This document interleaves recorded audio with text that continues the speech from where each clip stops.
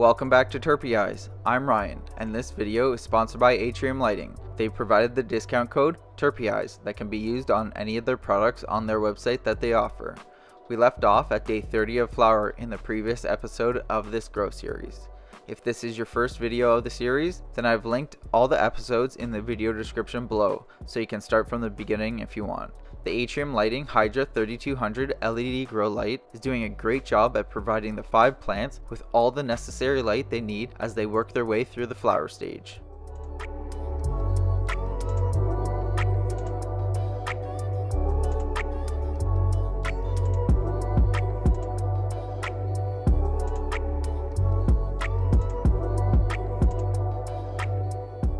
With the trichome development really frosting up all of the plants, the second half of flower stage is going to look great now that they are also starting to put on a lot more weight. We're jumping to day 35 of flower as I forgot to record the time lapse for the previous week's growth. With the plants on cruise control at this point, all we are doing at this point is keeping an eye out for any pollen sacs that might start to form, just in case, so we don't pollinate the plants and end up with seeds come harvest time. Only other thing is filling up the water reservoir for our automated irrigation system. For this week, we're just following along with the Lotus Nutrients feeding chart and pHing the mix to 6.2.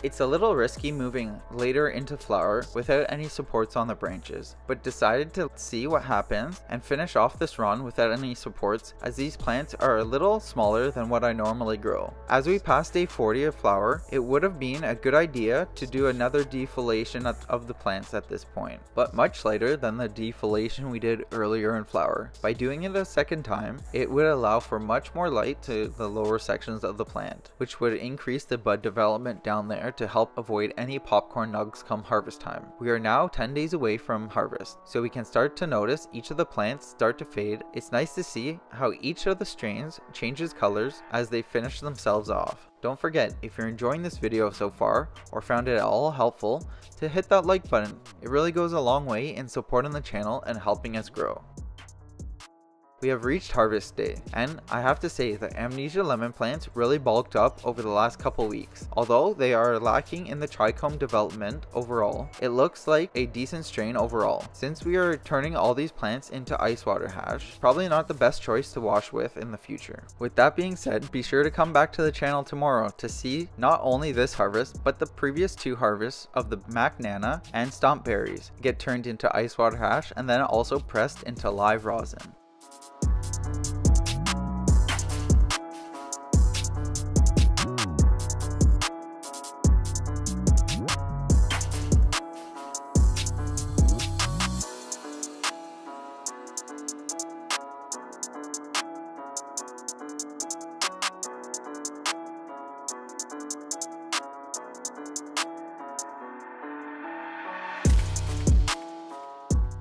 The last 5 days of flower before harvest, we gave the plant straight water to flush out any nutrients or salts that might have built up in both the plant and the growing medium. The Mac Nana, Stomp Berries, and Butterfingers all really surprised me with how they turned out, considering the Mac Nana and Stomp Berries were both the weakest seedlings out of 16 seeds of each of those strains, since we brought those over from other grow tents we had going on. As for the Butterfingers plant, it was far from a healthy clone when we got started in this tent, which ended up being a gorgeous plant now that we have reached harvest with it.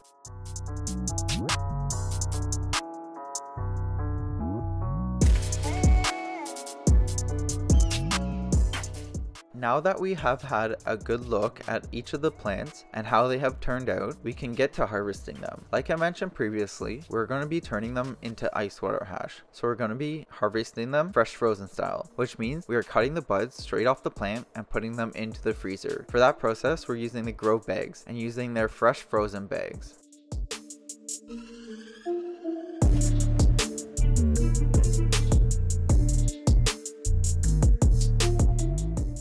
starting out by harvesting the Amnesia lemon plants and using the small sized fresh frozen grove bags. All that needs to be done before putting the buds into the bags is removing the large fan leaves. We don't want to cut any of the leaf tips off at this point, as it opens up the plant tissue, which will affect our quality of the ice water hash later on. Removing the buds off the plant stems is pretty straightforward. I like to use curved tip scissors, which helps a lot with getting into tight spaces and getting close cut to the bud.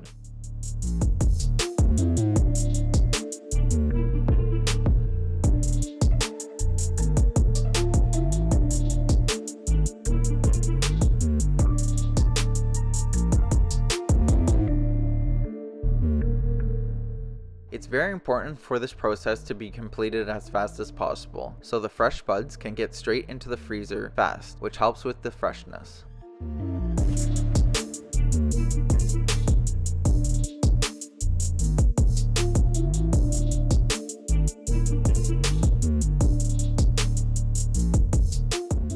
If you're new to the channel, I upload videos every week covering indoor and outdoor grows, solventless extractions, products, and equipment, while showing how to work through different situations that may happen along the way. So if that's what you're into, hit the subscribe button and turn on the bell notification so you don't miss out when I post new content.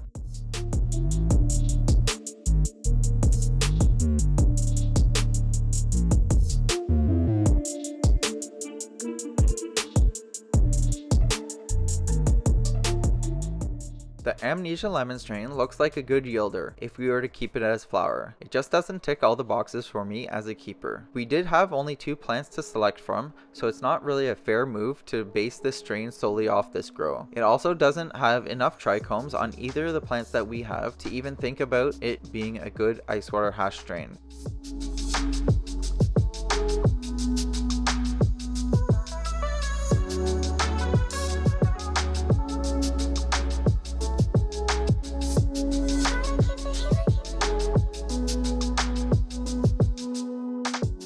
Be sure to check out my Patreon page where I post a exclusive weekly video showing current grows going on in a different style format of content for grows long before they make it onto YouTube in this style format.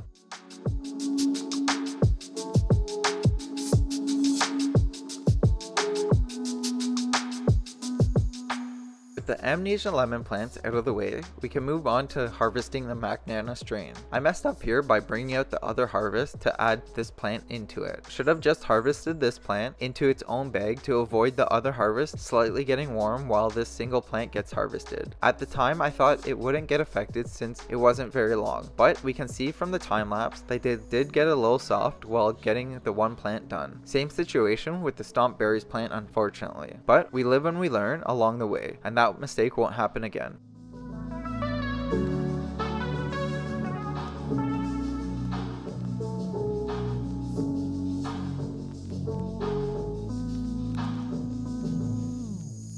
I'm currently getting all my strains tested for hopslate and viride, so hopefully those tests come back negative so we can really see just how this Butterfinger strain can do as a monocrop in the 9 light room in the near future. We are currently running a monocrop of the Stomp Berry strain in the 9 light room, so be sure to follow me on Instagram if you want to look at that before we finish up the clone to harvest video of that grow, before it makes it onto YouTube.